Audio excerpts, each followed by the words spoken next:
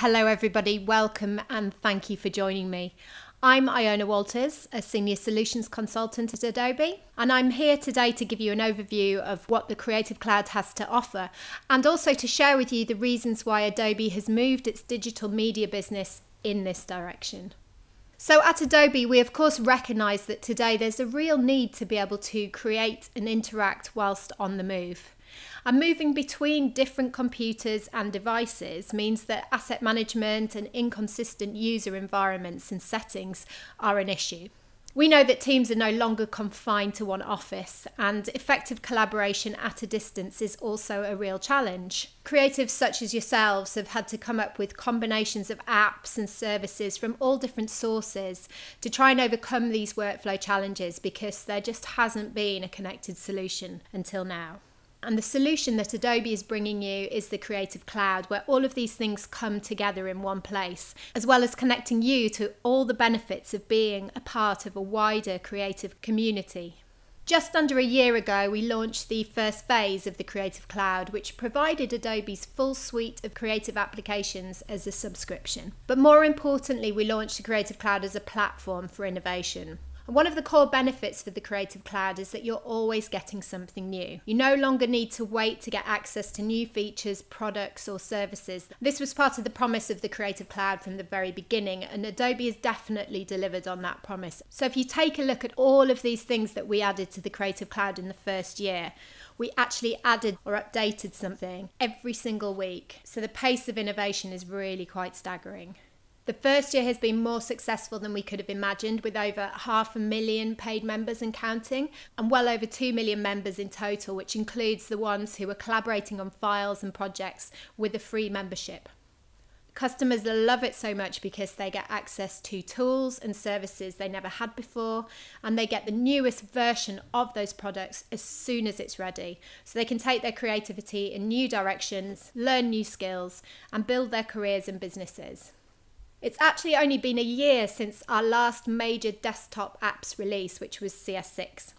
And with the release of the Creative Cloud, these products have all now been branded CC to reflect their new, more connected form.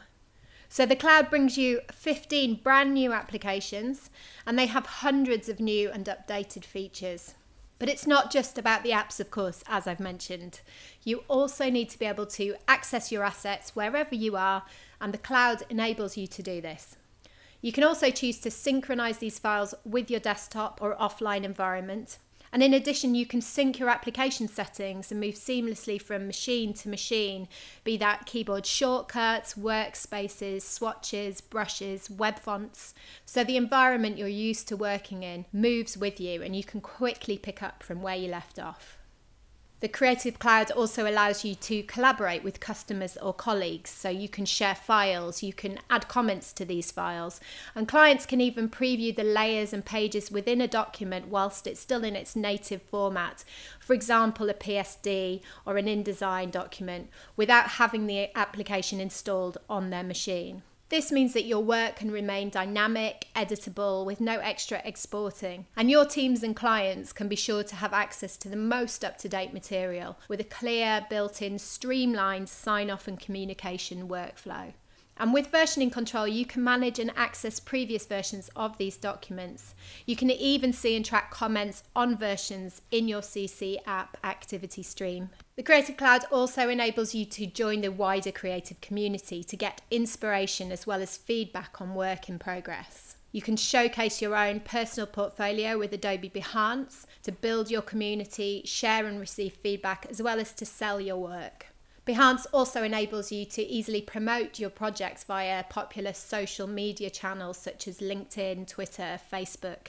And in addition, you can maximize your profile using the powerful website building service ProSite, which comes as part of your Creative Cloud membership. You can customize the ProSite templates. You can attach a personal URL if you have one. You can use creative web fonts served by Typekit. You can add projects from Behance or directly from some of your Adobe desktop applications. And you can upload or embed video content. And the cost of ProSite without being a member of the Creative Cloud would actually be $99 a year. So you can really see this as a massive value added service to your membership. The Creative Cloud also enables you to build and publish websites, mobile sites, and of course iPad apps by using the desktop tools in conjunction with Business Catalyst and also the digital publishing suite. So now you can easily reach your audience on all the platforms you like to in an optimized and responsive way. So now let's take a look at the Creative Cloud app, which is your portal to all of these creative applications. The CC app will be automatically installed with any of the new CC desktop apps, and it's integrated with them and the Creative Cloud services. So within here you can see now I've got a whole load of different feeds coming in. I've got my home screen, which really gives me all of the latest information about what I've been doing, my activities, etc. You can see up on the top here I've got a little prompt as well, which is telling me that I've got some updates to consider accepting, and also that somebody, my colleague here Richard, has shared a folder with me so that we can collaborate. Again, from here I can access all of my applications, do all of the updates that I need to do, and of course from this Files tab I can choose to open my folder which I've got synced locally on my desktop, or I can go straight to the creativecloud.com and view the folder structure and files online in that space. But the other great thing that you can now do as part of the cloud is to access, browse and synchronize some of your fonts from the Typekit server to the desktop. If I just launch the fonts browser now, this is taking me straight to Typekit. And you can see now I've got all of these fonts that I could browse previously for my web applications, but now I've also got the ability to browse the desktop syncable fonts as well. So this means that any of these fonts that appear once this is selected are able to be synchronized with my desktop and therefore available in any of my creative products to work with, for example, InDesign or Illustrator or Photoshop.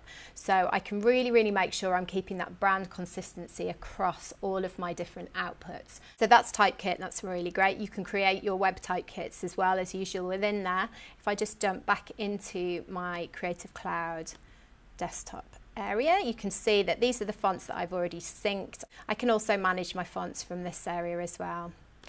Over here I've got my Behance tab, which gives an activity stream of all the people that I'm watching, all of the work that I'm appreciating, etc. From the wider design community. I can also take a look at any work that I've uploaded to get feedback on, etc. And I can browse new work from within here as well. I can view my profile and I can upload projects, etc. I've got the ability within here as well to turn the file and font sync off. So as I mentioned, not only are you able to synchronize your fonts, synchronize your files, collaborate via the cloud, you've now got a really fantastic new feature to help you manage your color profiles and make sure that you can access those wherever you are on whichever device it is that you may be working with. So I'm just going to now jump into this Cooler app for the iPhone. I've actually got the camera function working on there. So what it's doing is the camera on the phone is taking a look at all of the colors in the background, which is very colourful since the Creative Cloud background is right there, so that's great. And what I can do then is if I'm out and about on the move and I see some colours out in the street that I want to capture, I can easily do that. I just click on this little accept button here, so let's accept that. This is called theme number 11. What I can do now is if we jump back over to cooler.com, you'll see that theme number 11 has now very handily jumped in for me. So I'm able to also work with it within this area. Now, in the old days, you would be able to download, which you can still do, a file exchange format, a colour swatch format, so that you can then import this into your design applications, for example, Photoshop and Illustrator, and work with these colours, which of course is great. But no longer is that step needed, because if I jump over into Adobe Illustrator and take a look here, I've got my new Cooler panel, and this is fully integrated now with the cooler.com interface. So I've got all of my existing palettes up there. I'm just going to refresh this, and there we go. Theme 11 has jumped straight in here via the Creative Cloud, so it's syncing through my cloud workspace there.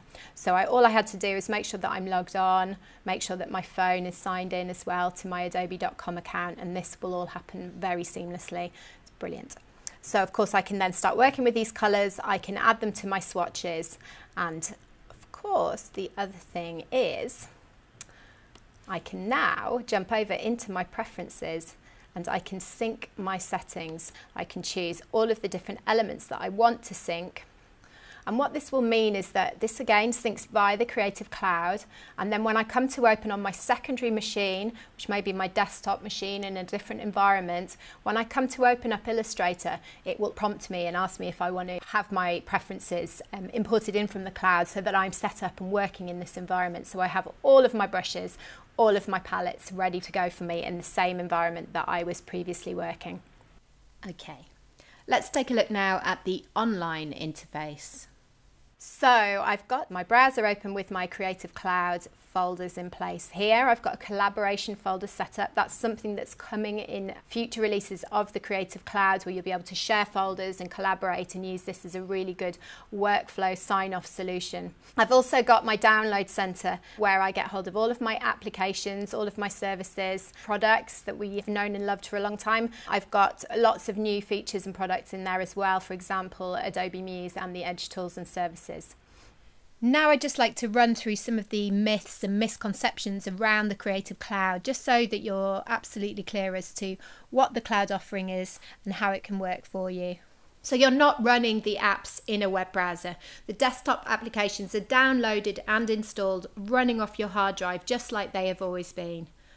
You don't have to be constantly connected to the internet to run your creative apps, just once a month to verify that your membership is still active. You can share files with anyone for review or download. They don't need to be a Creative Cloud member. Your files are your files and they remain on your hard drive even if you decide to cancel your Creative Cloud membership. You just sync them to the Creative Cloud so that you can access them from wherever you need to, and of course easily share them with other people. You're not required to install any new version of the desktop software that's available in your membership. You also have the flexibility as to when you install an upgrade if you choose to do so. You don't have to store files in the cloud, and in fact IT can actually turn this functionality off. You can still purchase CS6 if you really want a perpetual license, or you can buy a single app membership. And just also to be aware that within your CC offering, you have access to all of the CS6 applications as well, which you can run simultaneously to your CC app. So you've got total flexibility there. So that was a short peek into the Creative Cloud, which I'm sure you can see really has you and your creative work at its very centre. It gives you access to creative applications, assets, settings, fonts and colours, team collaboration, community, an online portfolio, and also your published work. So which Creative Cloud offering is right for you? As you can see, there are different types of membership. The Creative Cloud for Teams includes everything that's included with the individual version of the Creative Cloud. So that's all the desktop apps, the services, the upgrades, the feature updates when they're released.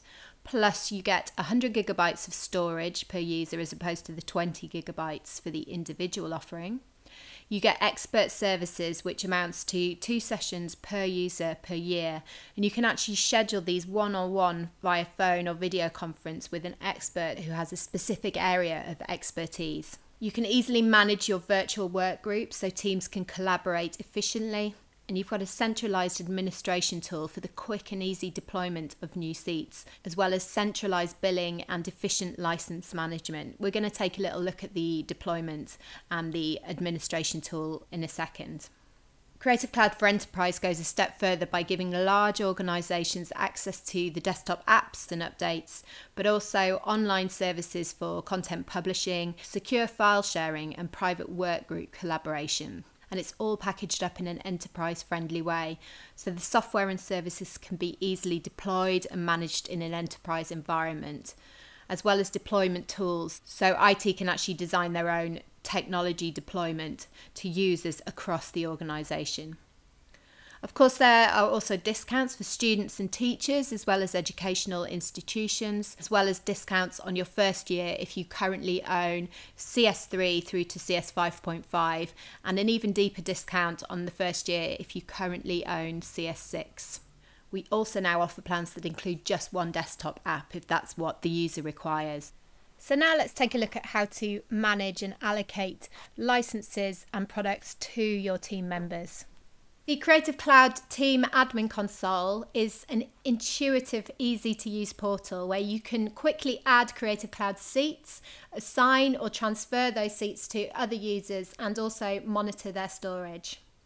To add seats to your Creative Cloud subscription, you simply log into the admin console and authorize your reseller to place the order on your behalf. Once this is done, you can assign seats to your specific users. Just enter their email address, click Invite User, enter their name, and you've got the option there also to include a personal message. To save time, you can invite multiple users, and you can also have your reseller assign seats on your behalf. Once you've assigned a user, they'll receive the email invitation, and they need to accept this in order to start using the Creative Cloud. You can also easily reassign a seat to a new user if a member of the team leaves your organisation or when a new team member joins. And this, of course, is particularly helpful when project teams frequently expand or decrease in size. Another key benefit is the ability to add additional admin managers to help manage the Creative Cloud subscription that you have. Admins don't count against the total number of Creative Cloud seats, but of course you can assign them a seat if required. And the final thing you can do, as I've mentioned, is to monitor your team's storage usage. Each member is allocated 100 gigabytes of cloud storage, and to track how much each member is making use of, simply monitor the bar next to their name. So that's the admin console. For more information about this, visit adobe.com/go/cc_teams.